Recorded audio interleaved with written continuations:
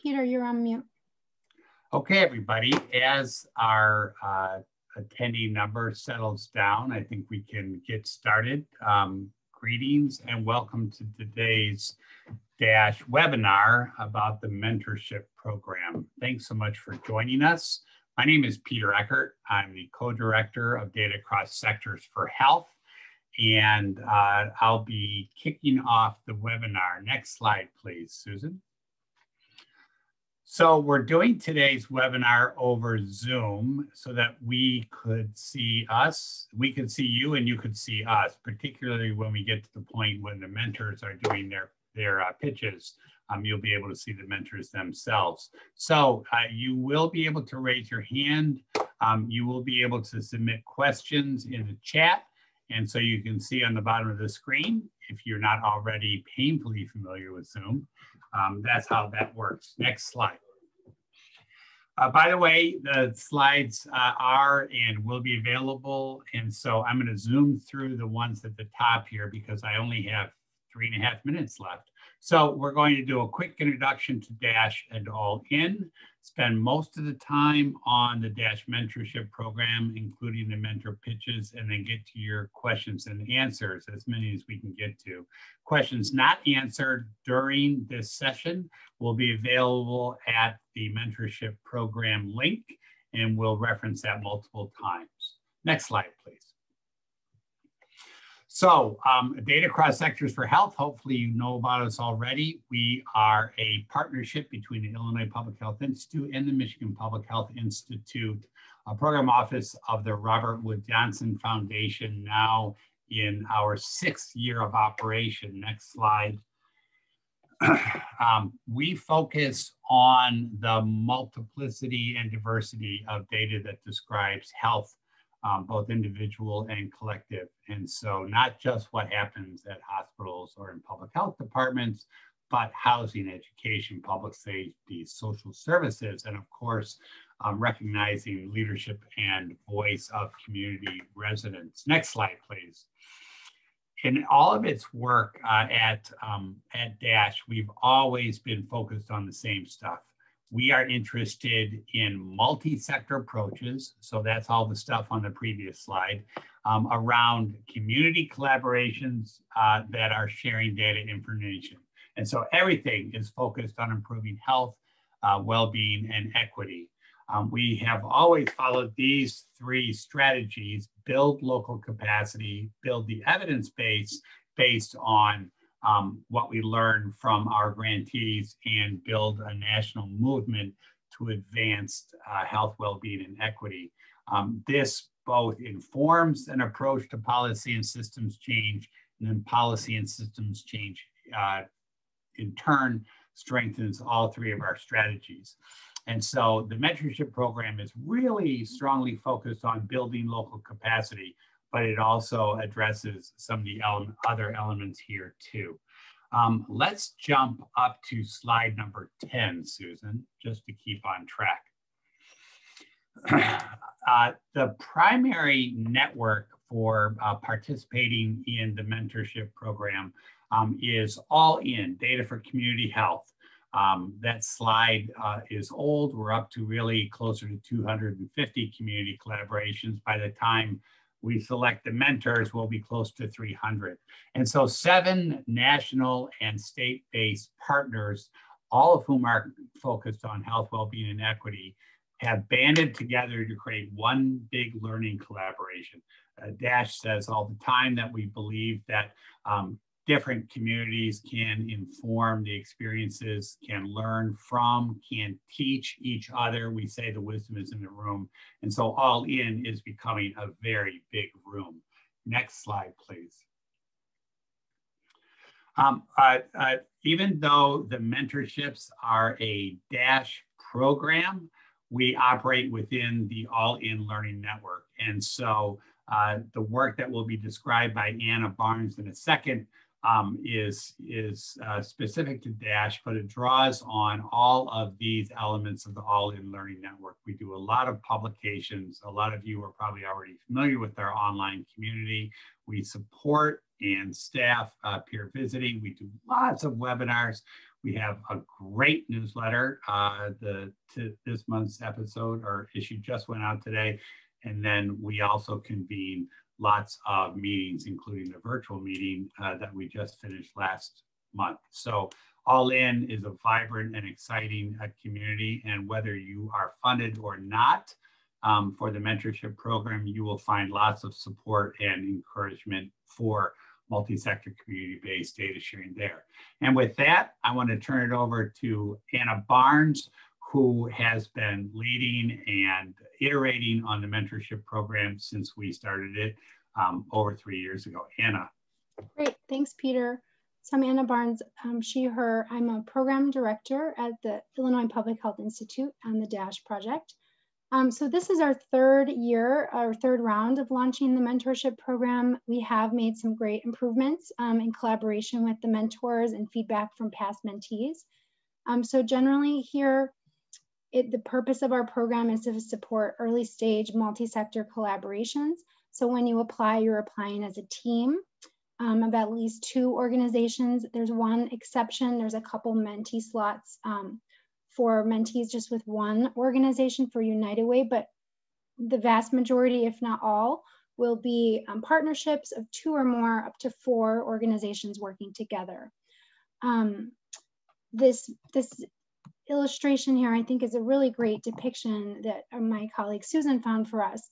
A lot of these pieces are encompassed in our mentorship program, particularly training, coaching, support, and then that kind of inspires motivation and success. So I think that's a really good snapshot right there. Let's go to the next slide.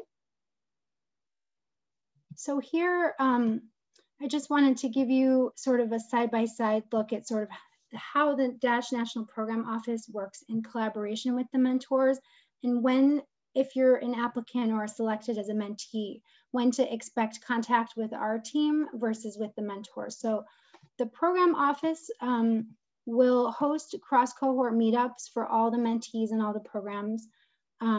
We will also be your main point of contact for the financing and the contract, as well as for the closing evaluation.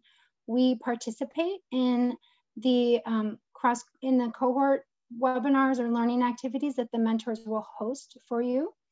And then we work directly with the mentors. So the mentors will be your day-to-day point of contact. These are seasoned and experienced organizations from across the country that have been working with DASH for many years. They'll be leading you through one-on-one coaching, through calls, technical assistance. They also offer tailored training and point you to specific resources. They'll be hosting cohort meetups or one-to-one calls between your team and another team. And then really the foundation, this cross-cutting piece, is the All-In Learning Collaborative that Peter spoke to. The most important thing to remember about that is that it's really just a broader network, a larger community of practitioners that you can leverage to advance your work. Next slide. So this is just an example of some of the things that the mentors did last year and mentees. There's been a lot of cross-pollination of speakers, and then you can see here mentees create a work plan and then report out on the progress that they've made. So lots of success. Next slide. This is a new thing we're going to offer for Mentor 3.0, these cross-cohort webinars. This is just some proposed ideas and topics based on the expertise we know the mentors have. Cross-sector partnerships, stakeholder buy-in. You can see the list here. Next slide.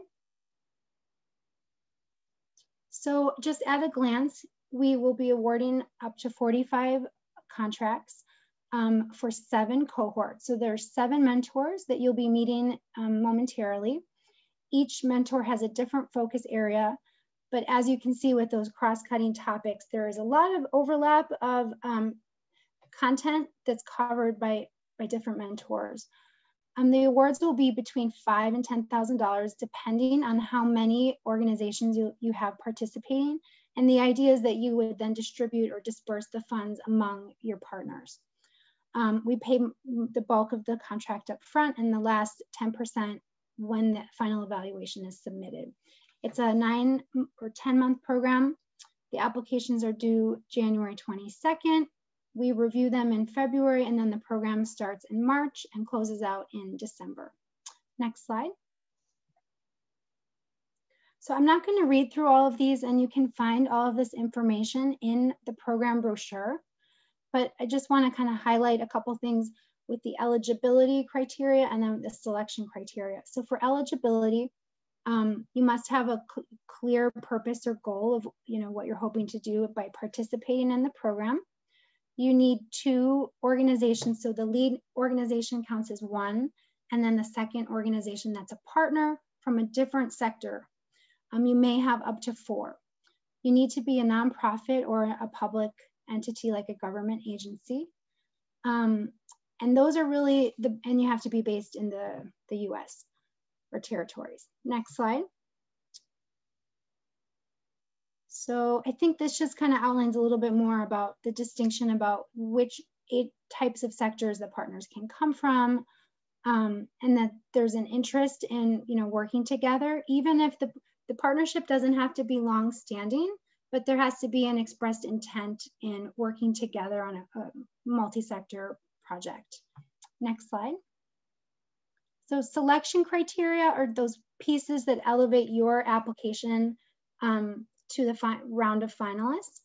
So some of these things have to do with how well you demonstrate your past experience, what your goals are, if you've been working together and have a clear plan of what your next steps are, the variety of sectors represented, how clear and responsive the proposal is to the questions, and then really, can you articulate why you think you need some coaching and guidance either from the mentor and or the broader peer learning cohort. Next slide. I think so more on the, okay, yeah, we can pause here. You submit the application is meant to be relatively low lift. It's through Survey Gizmo. There is an option to submit supplemental documents, including letters of support, as well as like a draft work plan. The work plans will be finalized for the selected mentees. And I think that's it. I think we got through the high level pieces here. And this is just an overview again of the key dates that we explained. Next slide. I don't think I mentioned you can apply for up to 2 mentorships. So when you're listening to these pitches coming up, think about which mentors seem like they're the best fit for your team. If you need any guidance on that, you're welcome to reach out to us for suggestions as well. So with that, I'm going to pass it over now to Karis Grounds from San Diego 211. Thanks, Anna. Hi, everyone. My name is Karis Grounds, and I am with 211 San Diego's Community Information Exchange, and we'll be kind of running through our mentor pitch. We're so excited to be able to, this is, I think, 3rd year mentoring, and we've had such a wonderful time with our mentees, and so we'll kind of talk about what infrastructure we have in place to be able to have our mentees. So you go to the next slide. This is a little bit about who we are. So we are a local 211 in San Diego, Imperial area. And we are a nonprofit organization that is really leveraging our local experience to help educate other communities about what's working and what's not working. So traditionally 201s, as you know, we have United Worldwide on the call as well. United Way Worldwide to explain a little bit more about 211s and their relationship. But 211s are traditionally known for information and referral. And we in San Diego were able to really expand on our traditional 211 and build a community information exchange is really a place where we're the nexus between health and human services and providing information to those services, to those agencies, and really leveraging that infrastructure to be able to do the work. So if you go to the next slide, as we were moving as a 211 organization into more person-centered care, as we were thinking about how do health and social services really interact with one another, and as more organizations are learning about social determinants of health, we're looking at 201 San Diego and within San Diego, like the image on the left, and really how do we move more towards the image on the right that looks at person-centered care. I think that's right and left. I'm pretty sure that's right. Maybe on your screen it's different, but you know what I'm saying. So basically trying to put the person at the center and how do we really coordinate the care and services around that person from an equitable and inclusive way. So if you move to the next slide, we are a team of 3. So myself, I have a background in public health. Beth Johnson, who is really focuses on like strategic initiatives and worked at Academy Help before. And then Cami Christensen, who has a background in social work, really leveraging our subject matter expertise, our local experience, and our mentorships previously to be able to really support organizations that are trying to develop a community information exchange and what it means to do that, what are the components that it takes to be able to do that. And this team really helps, we help to guide organizations in kind of like, what infrastructure do you need? What are best practices to be learned? And how do we create an environment where we can kind of push some of the concepts and ideas around data sharing and cross-sector collaboration forward. So if we go to the next slide, so really our 3 main focus areas are around gaining a foundational understanding of a CIE model. So what does it mean to have a CIE? What are the core components? Making sure that you have an approach with identifying the right partners, making sure you have the buy-in and the shared vision around a community information exchange. So really looking at how do we create a shared infrastructure to share information, ensuring that the person's at the center. And then really think about resident engagement, community member engagement, making sure that community voice is at the core forefront of what we're trying to do and sharing information across sectors. And so that's really the policies, the shared governance infrastructure, the core needs you need to be able to do that.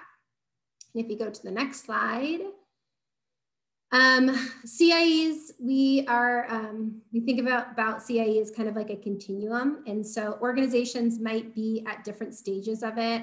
Traditionally, I think community information exchanges might be attributed to like referrals, like being able to make a referral across health and social services. And so that is a piece of it, but it's really about shared informed care. And so we have kind of different phases of what building a CIE might look like. And all of you as mentees might be at a different phase of that. And our goal is really to help identify where you're at and then what infrastructure or capacity or partners you need to bring all on board or community members you need to bring along board to be able to really move your community up more towards like a more community care planning model that's actually a shared infrastructure and a shared governance within your community. And so if you go to the next slide, the way that our approach is really kind of a human-centered design and equity approach. And so here are some of the examples of the way that we design, because we believe that what we're doing with the CIE is really around systems change. So really changing the way that organizations are collaborating with one another, really changing the way that we're providing services to individuals within the community, and then really looking at data and informing the way that we provide services and connect people to services in the community. So these are just some of the core components that we will address through our mentorship, but just helpful to kind of gather those different ways that we're thinking about it and how to structure a CIE. And if you move to the next slide, our approach through mentoring is kind of a whole bunch of different ways. We have, and Anna kind of announced the new way that we're thinking about doing kind of shared learning opportunities, but we also have monthly shared learning webinars where we're really focusing on, we have a whole bunch of resources and webinars available right now where you can, and we have a toolkit that's already published and some different briefs on some of the ways that CIEs have been leveraged across the nation. So we have some existing tools, but our monthly meetings and one-on-one coaching really allows for organizations for new trends or information around what works or what you might be struggling with within your own community. We can share lessons learned, best practices, peer learning, some of the core components that often come up around data sharing, data use agreements. We recently just published our data use agreement that we leverage internally, legal frameworks, privacy, security, technology, sustainability, all the kind of core components that the governance model, how do we include community members, all those are pieces of and discussions that we talk about in our monthly meeting. We often present those and have opportunities for organizations to share those.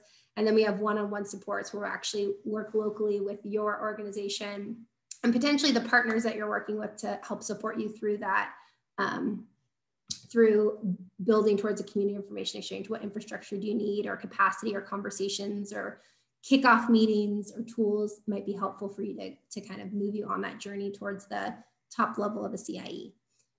And if you go to the next slide, so here's some benefits. I know I'm probably running out of time, so I'm going to be really, really fast, but here are some benefits of partnering with us. Again, we're learning and breathing this all in the same moment. So we are literally implementing a CIE, and we already had a CIE for a long time. So lessons learned, we learn in real time. We share with our mentors. So I think, or our mentees, so which is kind of cool. So with COVID-19, we would share what we were learning, and could that be adopted within communities? And we're very responsive to what's happening locally with the current infrastructure of health and social determinative health interventions in general. So there's a lot of ways to leverage what we're doing and learn from one another within these sessions. And we learn a lot too, because we're learning from all of you about what's working and what's not working, or new things we should share, or new ways to kind of think about things. So it's kind of a shared learning environment.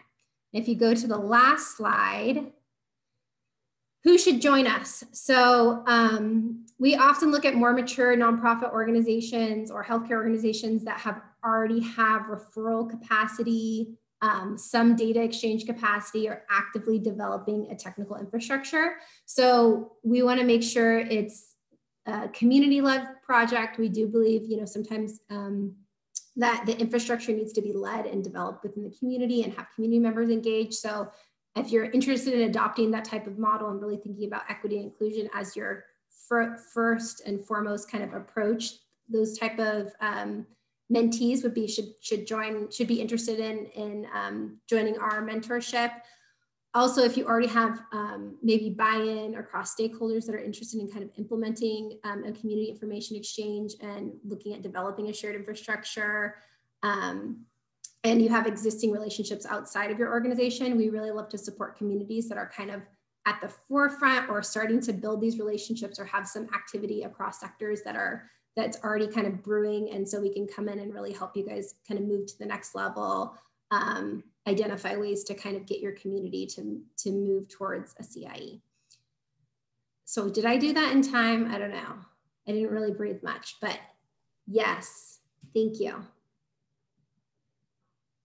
Join our mentorship, yay.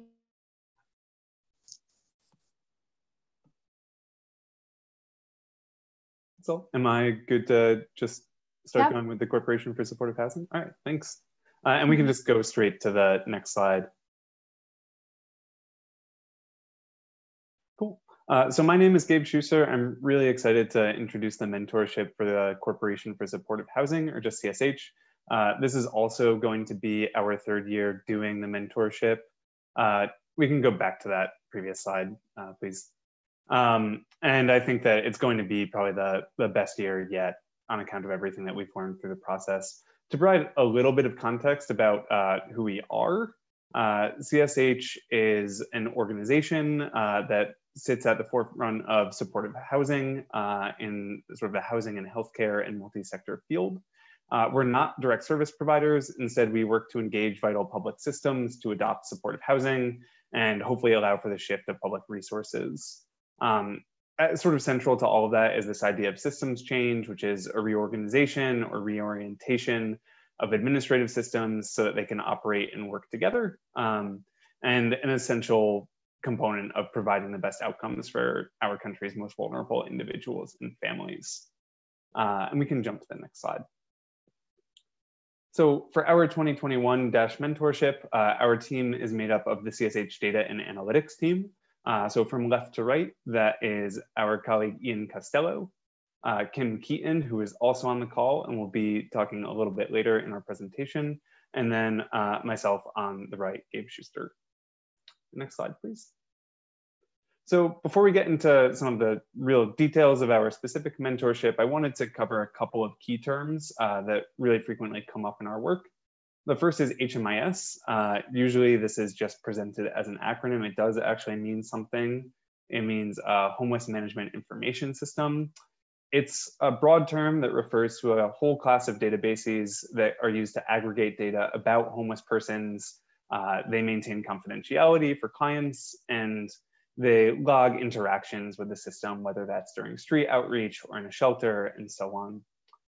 Next up is a continuum of care. So COC is the jurisdiction that oversees the administration of housing and services for homeless families and individuals within their geography.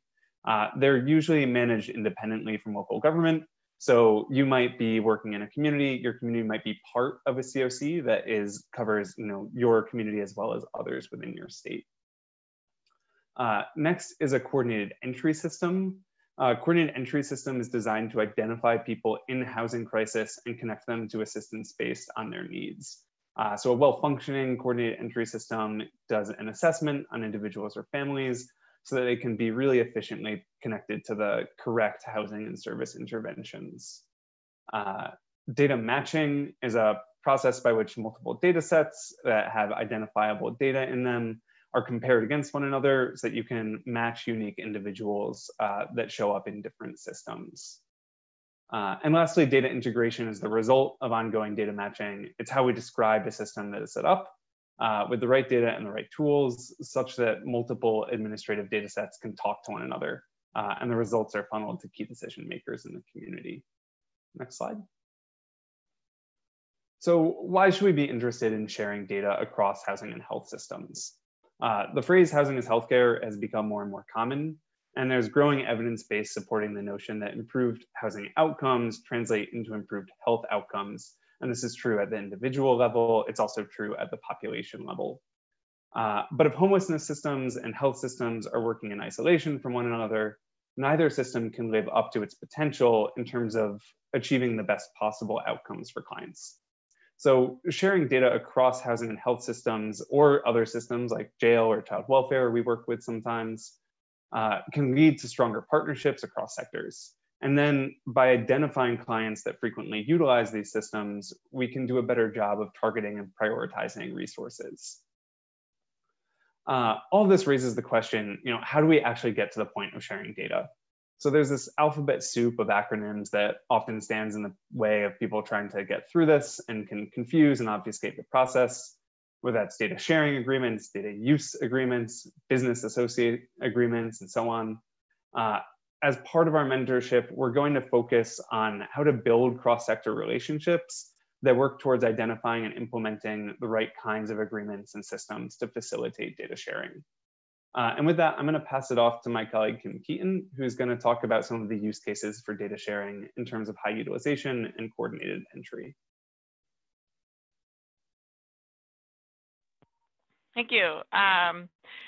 So one of the main sort of concerns that we hear from from the healthcare sector is the high utilization of what we call crisis care services, that people who are without homes, so maybe living on the street, don't have access to things that would help control their conditions, like refrigerators and a safe way to keep medication and things like that, that really cause folks to go in and out of various systems. That could be healthcare, that could also be jails, that could be psychiatric inpatient, substance use treatment facilities, et cetera, with really, really poor outcomes. Housing interventions that are based on matched data across these systems and then targeted at folks that are really proven to really be on that cycle help to break that cycle while increasing housing stability and reducing multiple crisis service use. And, CSH has been working with communities all over the country for about 12 years on something we call FUSE, which is Frequent User Systems Engagement. And that really is a planning framework for putting together these data systems, matching data, and then figuring out what those targeted interventions might be. Next slide. I think that Gabe set us up nicely with some terms earlier. We have something called coordinated entry. I was looking in the chat. I saw a lot of folks from all over the country, and chances are some of you, particularly those of you in United Ways, either are part of your continuum of care or are participating in coordinated entry, or maybe you even run the continuum of care in some way. Coordinated entry is a process that HUD mandates by which communities must, sort of create a level playing field for people entering the homeless system. One of the things that is interesting about coordinated entry for the purposes of the DASH mentorship is that high utilization of crisis services based on matched administrative data is an allowable criteria for prioritization of these limited housing resources that are available through homeless continuum of care. And so there's a real incentive provided to us through guidance provided by HUD and actually starting to really be proved in systems and communities across the country where they're looking at data feeds from different systems and using those feeds and the utilization that we find from there to bump people further up on the list that may be more vulnerable, maybe sicker, maybe maybe more in need of housing than others, given that it's a limited resource. And so, with more integrated data, the better picture you can paint of both individuals and your community's general needs for housing and service interventions. Next slide.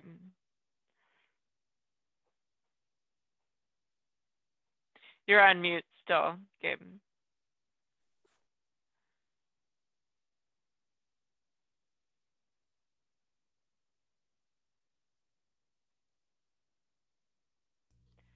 Still on mute, Gabe. There we go. Yeah, I just saw host muted me, it said. Can folks hear me now? Okay. So one last element that I wanted to raise up as part of our mentorship is how communities use data from public agencies and through data sharing to address racial disparities as they show up across sectors. So CSH in the past year has begun using Racial Disparities and Disproportionality Index, which is a methodology that we've pushed out that lets communities assess disparities across sectors and to assess disparities in outcomes within service populations. So through our mentorship, we'll also be taking a look at how communities can leverage the data that they collect and share in order to identify and then hopefully address disparities within their systems. And next slide, please. So last piece, I just wanted to lay out a little bit of what our mentorship really looks like. So we hope to guide our mentees through the data sharing process, across complex administrative systems and ultimately to work towards implementing active data matching projects. So we think about that really broadly, not just in terms of, applying a data matching tool, but developing relationships, thinking through legal obstacles, and then strategic planning that comes out of integrated data. Our mentorship will have a lot of opportunities to have peer-to-peer learning across our mentee group, and then also to start thinking through, what different resources are available, either through HUD or through other systems that make data sharing easier within communities, and hopefully to build towards a plan that includes data sharing as a final goal. Ultimately, we want to help communities establish frameworks that they need in place to begin sharing data. Mentees that we've had in the past have done all sorts of really interesting projects, from establishing data warehouses to link homeless data across COCs. They've connected spatial data on opioid crisis resources to connect it with homeless street outreach data. And they've built integrated systems to connect utilization data for centralized service centers. So some really interesting opportunities there. I think the mentees that have been really successful with us have been those that have a clear sense of who the community partners that they intend to work with are, have a good sense of what data it is that they intend to use, and have partnerships sort of in the works where it's clear that that data is going to be accessible. And that's all that I have. I just wanted to thank Dash again for the opportunity to share this out with the broader audience, and looking forward to working with folks in the future.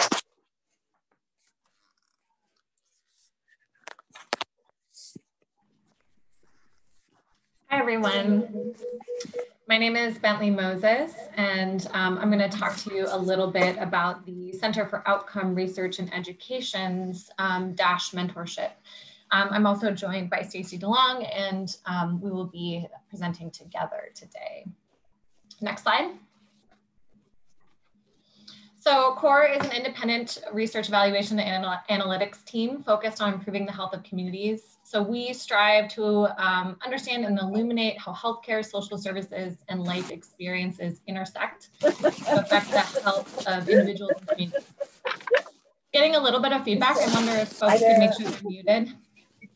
Thank you. So our research and program evaluation and data science work are all designed to provide essential information to help policy and system decision makers. So we're based in Portland, Oregon. We've been working on the DASH mentorship program for the last 3 years and really enjoy working with folks across the country on a variety of different projects. Next slide. So our team brings a focused expertise on cross-section of people, data, and action. So looking at all of those pieces, we focus on designing data strategies to meet the needs of communities. We're excited by new challenges. We really like problem solving. We're very nimble, flexible, and we have a practical style of work. So we work well with people through all sorts of transitions in their work, changes, expected and unexpected. So the 3 folks that you can expect to work with are Hannah Cohen-Klein. She is our program director and research scientist at CORE. And then Stacy DeLong, she's the program director of analytics. And myself, Bentley Moses, I'm the program manager within analytics. So between us, we've got a diverse portfolio of experience for research, evaluation, analytics, and program design. Next slide, please. So Stacy is going to talk a little bit about our mentorship and sort of CORE's main areas of expertise.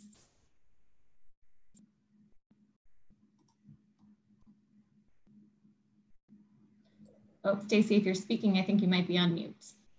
Yeah, thank you. Can you go ahead 2 slides, I think? Next slide. There we go. So with our mentorship, what we are helping our mentees to achieve are these objectives. We work with our mentees to define use cases. This is really about helping you clearly define and concisely describe how you plan to use data, for what purposes. We help our mentees develop a data strategy, and this is really about identifying the choices, decisions, processes, stakeholders, actions you're going to take to help reach your goals. Mentees identify approaches to share and govern data. This is about helping you understand the paths to sharing data, what types of DUAs or MLUs or agreements you'll need in place, and how you're going to govern data as you start sharing it. We're looking to work with mentees who want to understand how to use cross-sector data for planning, policy decisions, evaluation, and research. We'll cover topics that come up related to analyses, data solutions and storage, communication, stakeholder engagement, and more. We're not a good fit for projects related to real-time information exchange, but if you're looking to share data for these purposes, we tend to be a good fit. Next slide.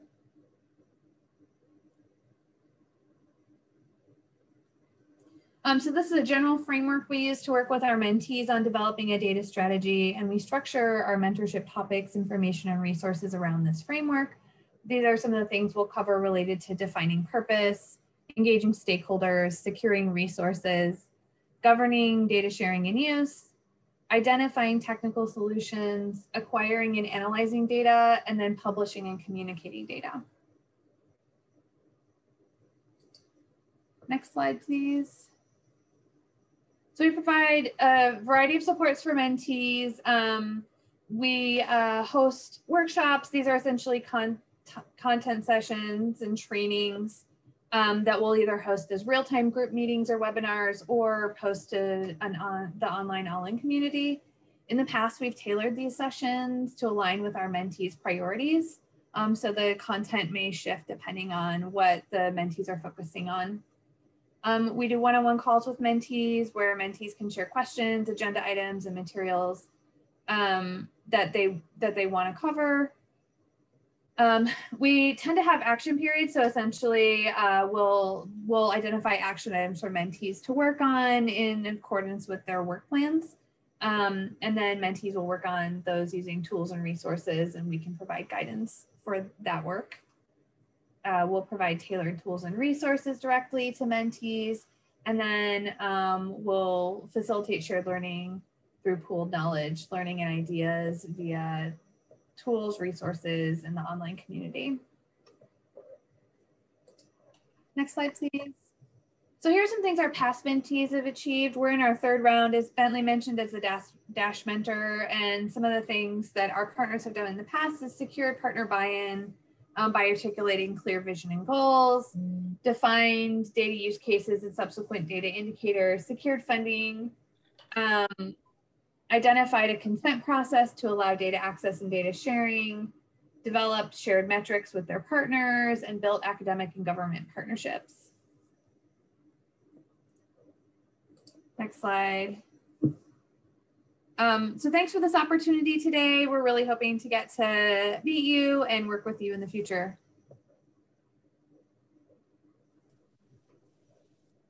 Hi, I'm Kaylee McMonigal, and I'm a collaboration manager with the Civic Canopy. You can go ahead and do next slide.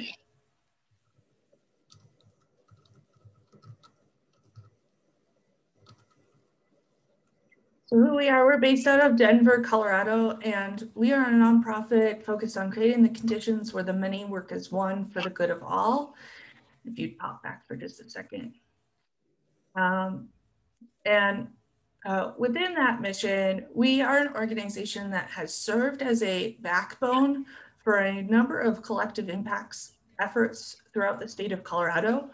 And we've shifted our priorities as an organization rather than providing that as a service to actually switch to building capacity within other organizations to serve as that backbone entity. So I saw some folks interested in collaborative impact or community impact sort of work, and that's part of where our expertise comes into it. And while this shows our whole team, we're a small team. Myself and Bill Fulton, our executive director, are the primary mentors on this project. Next slide.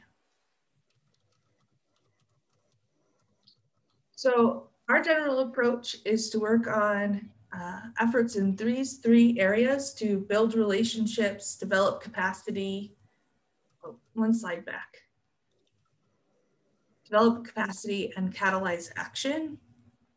So we're constantly thinking about not only individual collective impact networks, but how we can create networks of networks that allow data to transfer, but also action that results in different health outcomes for communities. We're always focused on a transfer of capacity, which works well for a mentorship program, so that by the end of it, you feel confident in your ability to take on those skills on your own. And we want to be really action focused. So not data for the sake of data, but making sure that we're using it in ways that gets to real results. Next slide. Throughout this work, we use this community learning model that really, you see results at the center here, but it's focused on all of these different pieces that support not only the identification of results, but the ability to achieve those. So the first piece of this is inclusion. How are you making sure that you've got the right folks at the table? Oftentimes we talk about these folks as stakeholders. And with us, there's a real emphasis on how you're engaging those folks who are most impacted by health disparities as experts within this process. The next one is going to be dialogue. So how are you able to actually engage in conversations with your cross-sector partners that's able to not just duplicate what's already happening, but is able to consider the hard trade-offs and choices that you need to make to get to the results that you want to see.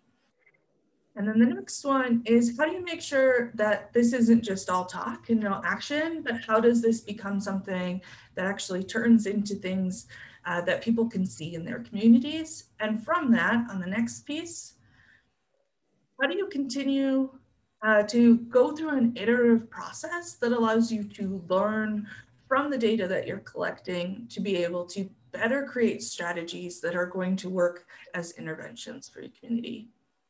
Throughout all of this is the next one, which is culture of collaboration, which is this, well, I guess actually the next one is results. So at the center of this is always thinking about what are our desired results and the reassessment of them to drive the community learning process. And then that is then supported by the culture of collaboration, this last one, which we oftentimes think about this in terms of a container.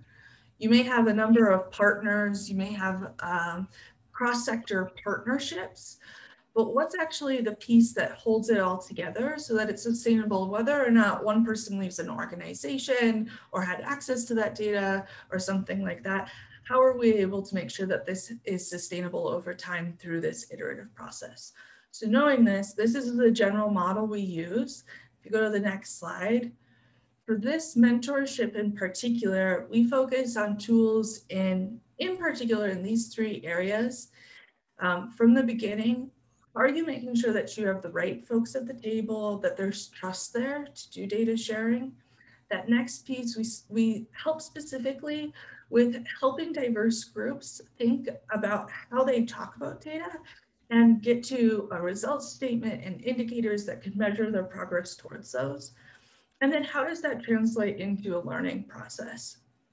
As you'll see through here, that I think what makes us a little bit different from some of the other mentors is that our focus is really on the connective tissue around data collection and analysis, so that you've got the pieces with the relationships of people around that makes it into something that can turn into action.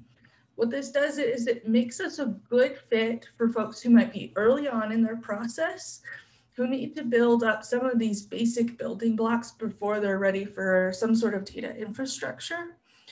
But it also makes us a good fit for people who maybe have existing tools or platforms, but they're not being utilized in the way that they imagined, and would like help with thinking about how to really implement them with the people in their community. So that's who would be a good fit for us. And then next I'll talk about a couple of examples from just our last session with mentees. So if you want to go to the next slide.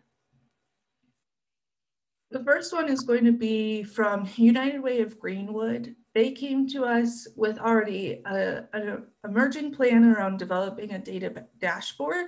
And actually pretty early on, we're successful in completing building that data dashboard. However, due to the pandemic, things got placed on hold because they had a community that was very, very used to meeting in person and had a lot of apprehension. Well, without wanting to put that incredible resource to waste, what we worked on with this mentee was thinking about ways to translate what is the best version of collaboration in an in-person environment into an online environment. So something that we worked with was tools even for using simple free hacks, like using a set of Google Slides to create a meeting whiteboard that you could use to help to prioritize items, view data, interact with data, all those types of things. For the next one, Laura was in a unique position where she was hired between two entities, Cornell University and Cayuga Medical Center.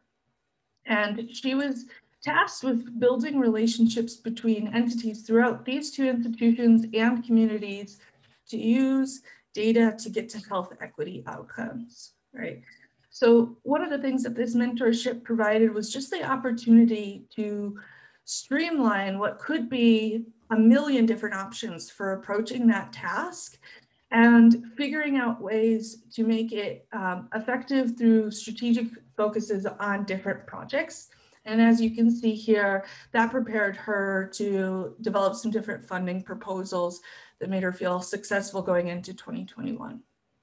And then the last one that I'll share with you is a group from Community Health Improvement Associates. And they had a very successful hub related to substance abuse and addressing that as an issue in their area. But they are missing key partnerships with the hospital and law enforcement to be able to fill in the data gaps between how they saw people affected by substance use moving through that system. And so what we worked on was thinking strategically about what would be the interests and needs of those different partners and how to bring them into the process. So those are just a few examples of how we work with our different partners. I think that many of the mentors already have talked about the different aspects of how we connect you, whether it's one-on-ones, webinars, additional emails, using the all-in network, things like that. But again, I'd be excited to work with folks who are at the beginning of their learning process or who have existing tools but need to figure out how to get them better implemented. Thanks. Great. Good afternoon, everyone. My name is Lauren Fulton, and I am with Elevate Health. Elevate Health has been, is now in its second year of mentorship through this program and has been working with RWJF and partners for a fair bit longer than that as well. So we wanted to share some information about this. If you could move to the next slide, please. So Elevate Health began in 2017 as Pierce County Accountable Community of Health. We're one of 9 ACHs, Accountable Communities of Health, within the state of Washington, and we focus on Pierce County. So although we were established as part of the Medicaid waiver in 2017, we have grown and I think built on that original mission, so that our mission is now to build and drive community coalitions that transform health systems and advance whole person health for all. So we have healthcare transformation and innovation very much built into our DNA, and several different strategies for approaching that. Our vision is that every person in every community we serve lives a full, healthy, and vibrant life. And we are very much focused on health equity as part of that whole person health for all. If we could move to the next slide, please. As those of you who work within healthcare transformation know, it's not an easy job. It requires many different strategies and can end up looking fairly complex in order to actually move the needle on addressing whole person health. So our different strategies include partnerships, data, innovations, investments, and our care continuum network, which is all about care coordination. Many of the other mentors also address certain pieces of this, including the data part. So we have a data collective, which is really focused on how to build a community asset around data, for example. And we do some innovations work, which includes work like value-based purchasing arrangements and other kind of healthcare innovations. But the parts that we really wanted to focus on and the areas that we want to sort of differentiate for the purpose of this mentorship are really the 2 aspects of our care continuum network and our investments. So the care continuum network is all about care coordination. It has 3 primary programs within it. Our community health action teams, which serve individuals with complex medical and mental health conditions, and one that includes going out to meet people wherever they are, including on the streets. They have a Pathways Hub, which is an evidence-based model for vulnerable and underserved populations. This model identifies specific social and health needs, which are called pathways, and it supports clients to prioritize them and to address those needs. And then finally, its 3rd program is called Health Homes, which some of you may be aware of. This is for the most at-risk residents connecting to long-term care, and Elevate Health is a Health Homes lead for the state of Washington. So we don't deliver these services ourselves, but instead we work with contracted partners and with their community health workers to really ensure that we're closing that gap around care coordination and to make sure that we can help address social support needs as well as healthcare needs. And that's our care continuum work, which will be one area of focus of our mentorship. The second area of focus is around investments. And my role in particular is actually as director of One Pierce Community Resiliency Funds. This is our investment arm of Elevate Health. And this is the part that funds community assets and services in the community to help build up the infrastructure that can improve health later down the line. So we focus in particular on building affordable and supportive housing, on improving access to behavioral health care, and on workforce development, particularly within the healthcare space. But we have a model which is very similar to local wellness funds that you may have heard about, and is all about blending and braiding different sources of capital. And in fact, within 2020, we just approved about $4.5 million of capital going to different organizations in our community. And we're able to grow the public funding we have, as well as private dollars and philanthropic dollars through our community resiliency funds. If we can move to the next slide, please. So our mentor team is going to be 4 or 5 of our Elevate Health colleagues on this team. First of all is Alicia Fehrenbacher, who's our president and CEO and the sort of visionary for this specific model. The day-to-day will be led by John Levi, who's our community engagement specialist, who also works on our diversity and inclusion programs, which we're trying to infuse throughout all of our different strategies.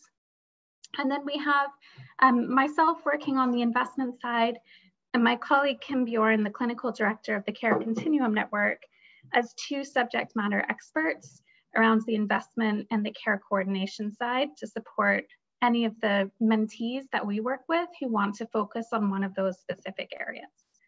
We will also be bringing on more people as needed, depending on what our mentees' specific areas of interest are. Next slide. So our learning objectives for 2021.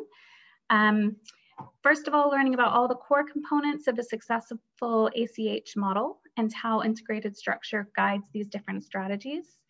Secondly, to focus on planning, designing, or building a local care continuum network to address social determinants of health, and making sure that we bring care coordination into this.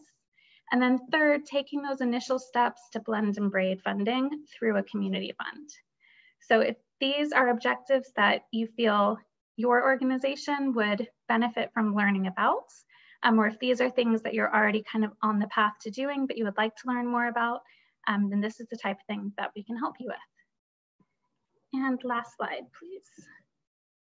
A little bit about our 2020 experience. Of course, as everyone's mentioned, 2020 was fairly different as these things go. But we did have mentees who were able to produce deliverables as part of their work plans. One of them produced a wellness fund business plan and was able to get the go-ahead from local partners to move forward with this fund plan. And second one was planning and hosting focus groups on storytelling for systems change. And that was bringing in a little bit more of our data work, which will be a bit less of a focus this year. And then the third one was around connecting clients with health and social supports. And that's more around care coordination again, and how do we build that system that can support coordinating both health and social supports. We share different materials with all of our mentees. We talk a lot about the ACH funding model, about the different strategies and how they all fit together. We've also done particular presentations on designing a funding resource in the local wellness funds. And finally, we've also spoken to our mentees in this last round about data and sustainable funding and thinking about how you can use wellness funds and other types of funding to make sure that your model is sustained into the future. And then finally, the feedback from our 2020 cohort for this coming year was that that particular cohort really enjoyed getting together and being able to share their own learnings between each other as well. And so some of our work plan for this year is going to allow for more opportunities to have cross-cohort webinars where we can check in and dive a little bit deeper into some of the challenges that individual mentees might be experiencing so that they can benefit from the entire mentee cohort and not just be speaking to Elevate Health all the time. But we do have one-on-ones, and we certainly have the good feedback that we go deep in those one-on-ones, and we're able to sort of provide a lot of resources and materials and support to particular mentees who have projects that fit within these bounds. So we're very excited to work with new mentees this year, and we hope that you'll apply. Thank you very much. Hi, this is Bob Braddock. I'm from Pittsburgh at the University of Pittsburgh, and I'm going to introduce you to Team Pennsylvania. This year in the mentorship, I'm going to be partnering with Drexel University's Urban Health Collaborative, and I'm here today with Erica Gilliam. And today also we have a mentee from my cohort this year, Ravi Venkatraman, from the town of Richmond in Vermont, to tell a little bit about his story. So in the chat, you're free to share your creepiest puppet or your favorite mascot. Here we're represented by Lady Elaine Fairchild from Pittsburgh, where Mr. Rogers was, and Gritty in Philadelphia needs no introduction. So next slide. So I am at the University of Pittsburgh, and there I manage a project called the Western Pennsylvania Regional Data Center, which is a shared open data collaboration between the city, the county, and my university. And so we provide data infrastructure to a lot of different community projects and government organizations. We build tools out of that data, and there you can see a picture of our asset map that we built for census outreach this year, and then the pandemic hit. So good luck with that. And then we also do a lot of work with data literacy, a lot of hands-on approaches, and even virtual kind of trying to engage people in all sorts of different ways. And then we also do a lot with data ecosystems. And our friends at Drexel also do a lot of really great work too. And I'm going to introduce Erica. Next slide. So hi, so I am over at Drexel as part of the West Philly Promise neighborhood in our Urban Health Collaborative. And some of the key work that we do is to engage community-based organizations and community residents in designing and collecting data.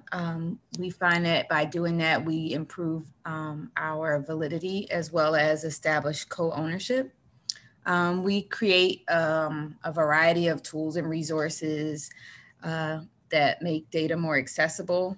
Things like we've created dashboards, community issue briefs, presentations, and social media posts. And over on your right is just an example. At the top is our data dashboard, that one of the data dashboards that we created, as well as some draft issue briefs. We have a variety of partners that we disseminate data to, including community leaders, neighborhood organizations, city agencies, and as well as nonprofit staff. Next slide, please. Next slide. So this might be right for you if you're looking for, you're looking to develop or strengthen data sharing collaborations, or deepen your focus on racial equity and racial justice, identify and visualize data to create change, use data to support community organizing and advocacy, create or buy tools and infrastructure for public data, build community data literacy, or elevate organizational data capacity. Next slide. Next slide. You're muted. Yep, got it. Thanks. Here's what to expect. So we're going to start with a work plan, and this is really a 1 or 2 page kind of Word doc that you can plug things into boxes, and we can start working on what it is you want to work on. And we'll cover group activities. We might do some things together. But the core of the work over the first 2 years of mentorship has been one-on-one consultations. And Ravi can talk a little bit about that, where we've gotten together with mentees once or twice a month just to kind of keep making progress on that work plan. So next slide. And so I'm going to tell you in these next slides, just these are some of the things that the mentorships have done in the first few years. Worked on a lot of data literacy programs, especially in year 1. So Eau Claire, Wisconsin was one that really kind of came up with a really super creative way to engage their staff and get their staff to start talking about data.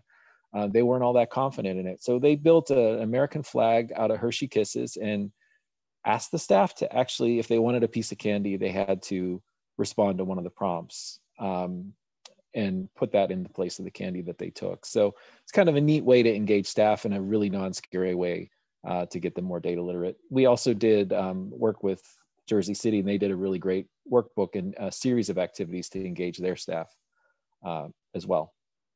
And so the next example is going to be building data collaborations. We worked with a group in Southern Mississippi to really just engage their community in all sorts of ways with prompts and other activities to get a sense of what they wanted to do with data and then help them organize focus groups and community meetings.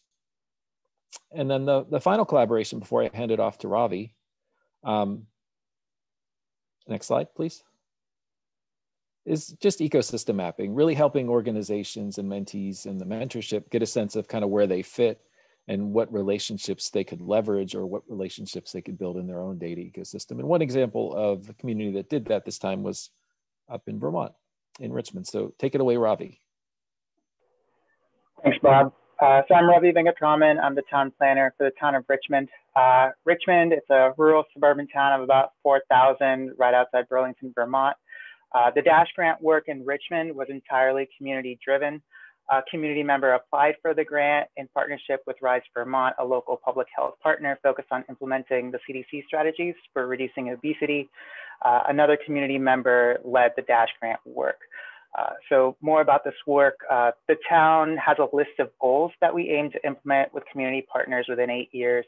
We knew that community partners were involved in addressing these goals, but we didn't know which groups were addressing which goals, whether they had the capacity to achieve these goals, whether community members knew how to access these resources provided by partner organizations. As a small town, we have a number of community members providing resources on an informal basis. Community members don't know about many of these resources because it's not advertised. There's no website or Facebook page for these resources. It's all through word of mouth. People meet in like the grocery store and they talk about these community resources that are informal in town. So going in, we knew that our work had two tasks. One was to survey the community and see what community members were looking for and what information they were lacking. We had the hypothesis that information was severely lacking and information needed to be mapped out. And so that way the community could see where resources were and how they could access those resources. We surveyed the community, and our survey had some issues due to COVID. We weren't able to get as much outreach, but we were able to get enough data and feedback to support our hypothesis that there are barriers to these local services, formal and informal. And the second part of our project was how do we present this information in a legible manner? And so next slide. So how we did it was we put together an Airtable by linking the specific town goals with the resources that address those goals, and with some notes on whether they had capacity issues and how far of an extent that that service provides. We met with Bob on a weekly basis to get a better understanding of how to approach the work. I don't have a public health background. The community members have a public health background, but they're still pretty new to this type of work. So Bob's help with our project was invaluable. Bob also gave us resources with other DASH grant mentees, so we could get a better understanding of how to present our work and how to approach our work. And we got access to workshops and webinars to meet up with other mentees to get a better understanding of how to do this work ourselves going in. So the next phase with our work, we're hoping to use all this data and present it to the community so that way they have access to all this data in a legible manner. That would involve communication through town boards and committees, and also upgrading the town website so that way the information is much more readable.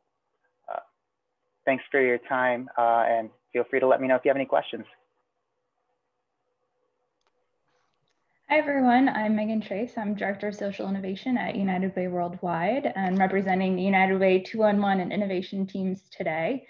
Our cohort is really for United Ways around operationalizing data sharing and care coordination. Next slide. Next slide. Okay. So these green dots here represent our mapping of some of the various data sharing projects that United Ways are partnering on. And we know that in every community, data sharing is really taking on different forms, focusing on different key outcomes in the health, financial stability, food access, housing arenas, and that United Ways are really playing different roles, be it convening or seeking to leverage 211 and figure out the role for that. And so really what all these collaboratives have in common across United Ways though is that primary drive to seek greater, more efficient impact for individuals in communities and really helping to coordinate that care. And that helps us to achieve our mission around fighting for the health, education, financial stability of every person in every community. So we see data sharing collaboratives as really pushing the future of United Way's impact work and so through this, we really seek to nurture United Ways who are engaging in that through the DASH experience. Next, please. Next slide. So our focus, while I mentioned we're taking different forms and we're addressing different impact issues, what we've noticed is that United Ways experience a lot of the same pain points. And so what if we could work together and try to address some of these common challenges and build efficiencies and identify promising models for United Ways, particularly as it relates to 211 especially. We know United Ways are being approached by healthcare providers and others to take on backbone convening roles in this space. We know that United Ways are being approached to share 211 resource data for these types of data sharing partnerships. And so how can we navigate our role together so we can build that buy-in, so we can map it to what the modern United Way looks like and how we engage in this space around that, and how can we leverage 211 for earned revenue opportunities? How do we get partners on board? And then really fundamentally, how do we apply an equity lens throughout everything we do as we set up data sharing partnerships for success? Next, please. So to get a sense of last year, our structure of a cohort was alternating. We met every month in some capacity. We did one-on-ones, and then we alternated with full group meetups, and we took deep dives on various topics that we facilitated conversation around. So this gives you a sense of some of those full group meetups that we did and topics we discussed, from stakeholder buy-in, earned revenue and business models, and then collaborating with 211 San Diego on a collaborative governance and community voice webinar. We're able to really find those common pain points and work through those together in addition to the one-on-one coaching. Next, please. So I just wanted to show a couple examples of mentee successes. So this first is an infographic from Northern Shenandoah Valley, which is a very small community in Northern Virginia, that their primary goal going into the year was really to increase partner engagement on their data sharing collaborative to have cross-agency referrals. And so they developed a monthly communications plan. And this infographic really tells us a story of one community member who, you see the 3 different touch points that they had and how quickly they were able in less than 90 minutes to collaborate with 3 agencies to really help this person get the services that they needed. And so they were really able through the year to expand. Their target goal was to have 50 interagency referrals, and they hit more than 200 by the end. So their techniques and attempts through this mentorship were really successful in helping to meet their goals. Next. United Way of Greater Kansas City was able to work with the KC Common Good Partnership to develop actually a working governance document as they're working together to really address the root causes of violence for youth. So this was a really helpful application for them during the DASH mentorship to actually get to a point where they had a working governance document with a couple partners locally. And finally, next please. We really loved working with Greater Twin Cities, and we're happy to have James Collins. He'll share, he's the director of 211 at Greater Twin Cities, and he's going to share a perspective next. But working with them through the mentorship was really nice to see kind of how they evolved their role and thinking about how they leverage 211. And so at our last session, they shared this abacus of how they're thinking about evolving 211 and where they are at any moment in time on their journey to becoming much more proactive in sharing and using the 211 resources and capabilities to maximize their impact. So with that, we can go to the next slide, and I'm going to hand it over to James to share a little perspective on what he got out of the mentorship and lessons learned and any advice you might have. Well, thanks, Megan.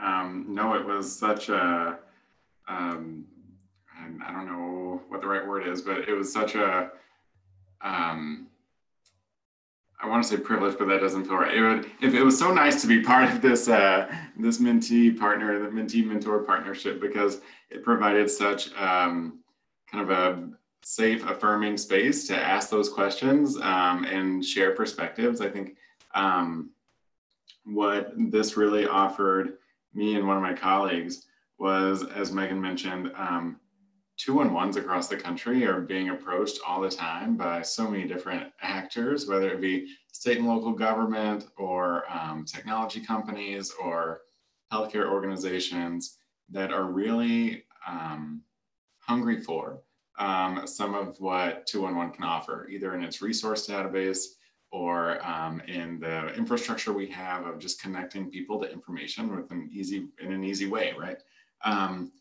So in speaking with Megan, Edwin, Hillary, Rachel, and then our mentor, the United Way at Southampton Roads in Virginia, they were so helpful in helping us identify what models were out there, helping us gain a better perspective of where we're at in the process. It all felt so overwhelming, right? And so our work plan was really focused on assessing where we were at, assessing what assets we have to bring to the table, and really developing an approach and perspective of saying, you know, this is kind of who we are, this is what we have to offer, and this is what we're in it for. Really kind of for those United Way reasons of advancing, you know, equitable health outcomes, advancing economic opportunity, and really creating pathways to prosperity in our region. So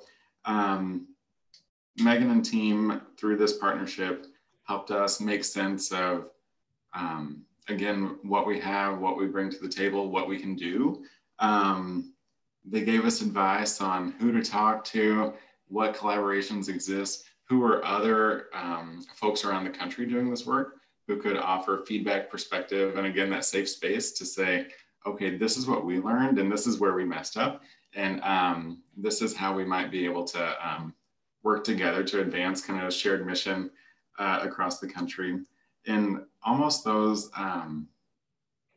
questions in the beginning, it was much more of a conversation of like, what do I not know that I don't know? And then it evolved into a real partnership of kind of, this is what we have. I think this is where we're headed. This is where we are gonna end up.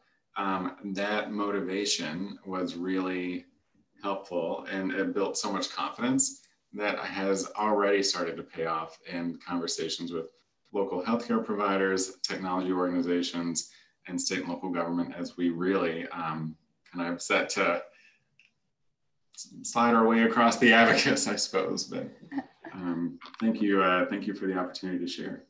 Thank you, James. You can go to the next slide.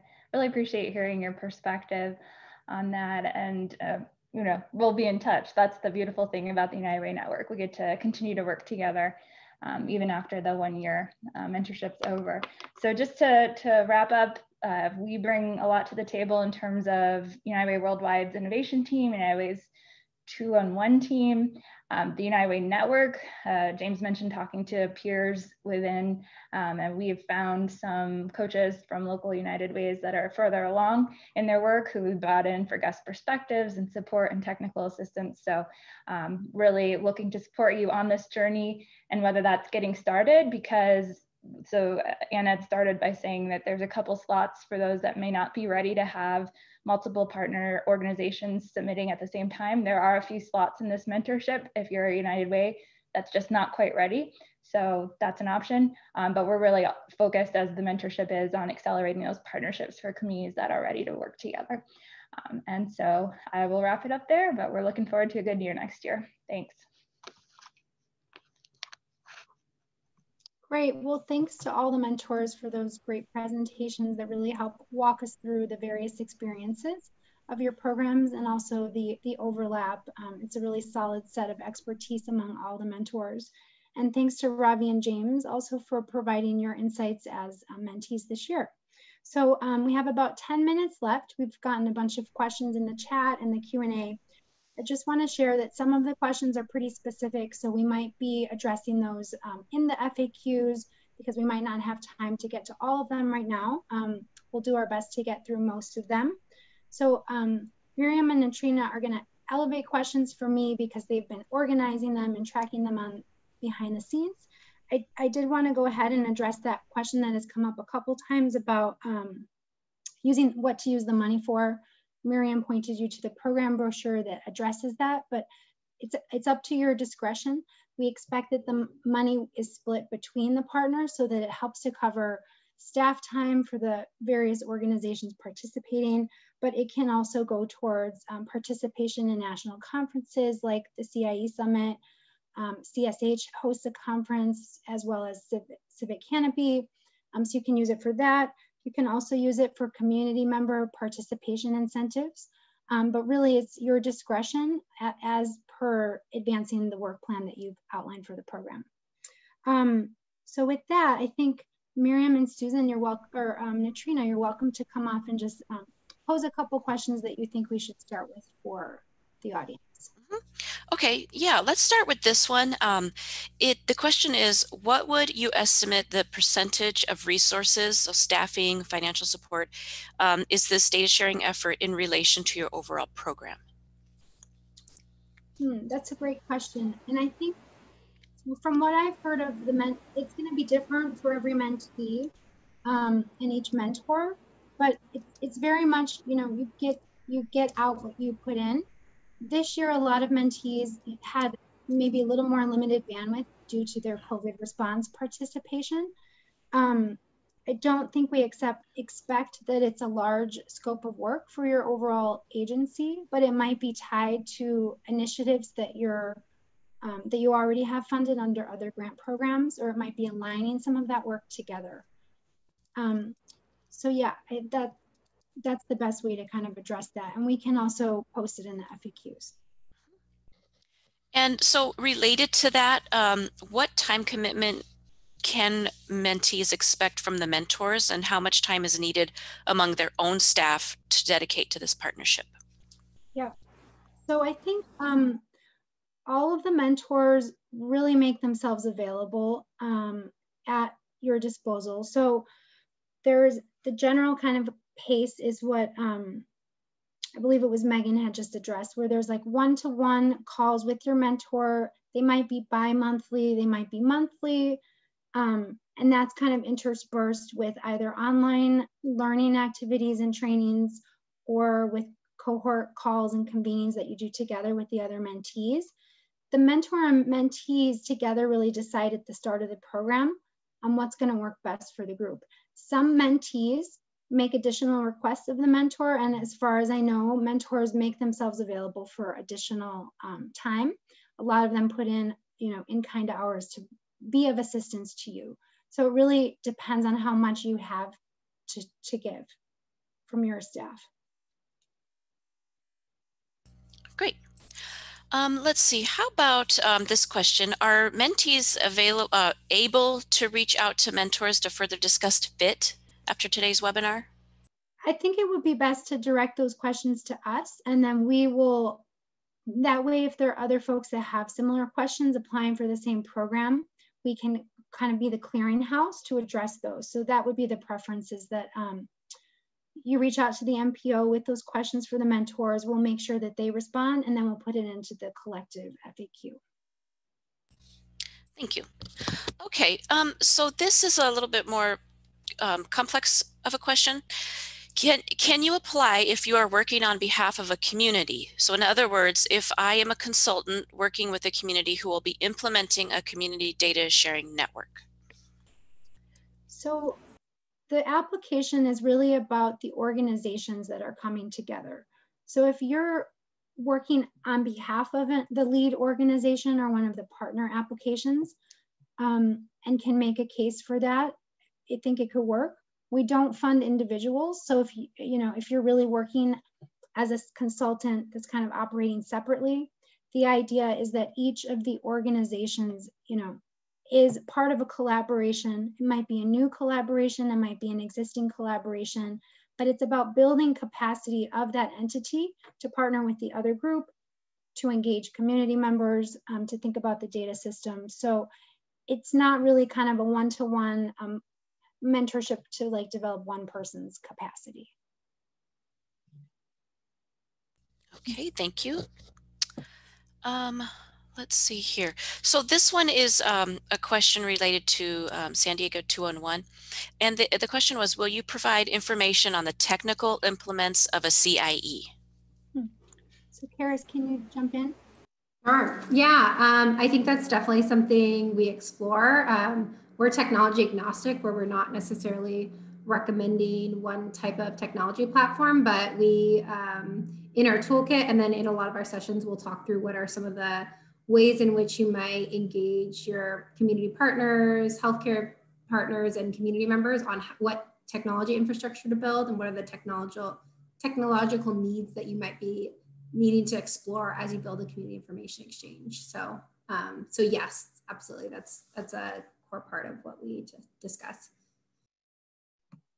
Great, and I'll just add that I think probably San Diego 211 and the CSH mentorships are maybe for folks that might be slightly further along in thinking about what data systems or data sets you're going to leverage. You might have data sharing agreements already in place or not. But just from the experience that we've gleaned over the last couple of years, it seems like communities that are selected for those mentorships tend to be a little bit further along in their work. Okay, I think that might have been the last question we have time for. It's 59 on the hour of the hour. Great, wonderful. Well, thank you everyone for joining us today. I hope you glean some new information about these mentorships and you have a better sense of which mentor you may be applying for. Hopefully we'll see a lot of great applications come in, and we're really excited to get this program started next year. So thanks so much. Have a good afternoon, everyone. Thank you. Thanks, everybody. Bye-bye.